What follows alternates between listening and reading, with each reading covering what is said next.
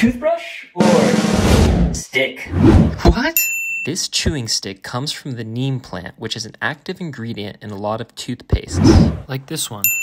Chewing sticks have been used for dental health around the world for thousands of years, since even Roman times. And they're still used today, especially in places like rural India. Just peel back the outer layer, chew until bristles are formed like this, and then brush regularly. But does it actually work? A 2014 study concluded that brushing with neem can provide parallel and at times greater mechanical and chemical cleansing of oral tissues as compared to a toothbrush. Neem has a ton of powerful plant compounds, and studies have shown that it may help remove stains, remove tartar, remove plaque, whiten teeth, and it has antibacterial compounds. So what will it be? Toothbrush or stick?